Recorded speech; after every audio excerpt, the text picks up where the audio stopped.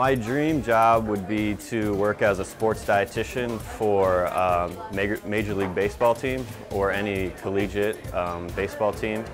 Here at Selleck Dining, I am a student manager. The reason I took this job was to help me prepare for my dietetic internship.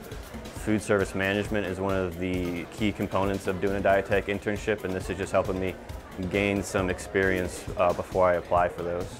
I've been volunteering with the athletic department for 3 years now in the sports nutrition department. In the past, I had worked with the football team, the baseball team, and the wrestling team, helping them with their sports nutrition needs. I had the opportunity to intern down in Florida at the IMG Performance Institute. What that is a facility for professional, collegiate athletes of all ages to come and train. Coming down from Omaha, I wasn't really familiar with Lincoln before I got here. It's a large university, but all the people I've met and the faculty members, especially within the nutrition department, have just made this place feel like a home.